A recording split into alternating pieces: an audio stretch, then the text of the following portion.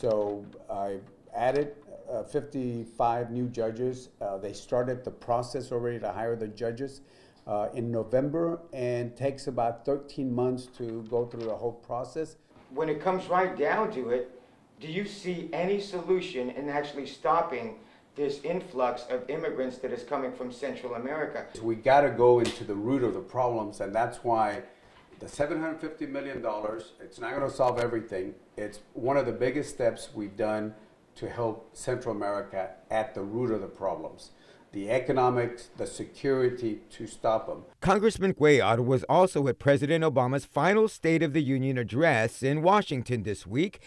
He says, as usual, Democrats applauded throughout the president's speech. Republicans did not. And Speaker Ryan, I think he's going to be good, kept his poker face. Boehner would have been there, would have been crying a couple of times. We also asked the congressman if he thinks Donald Trump has a legitimate shot of winning the presidential election. Well, I certainly feel that that he has a very good shot now to win the Republican primary. Win the November election, I don't think so.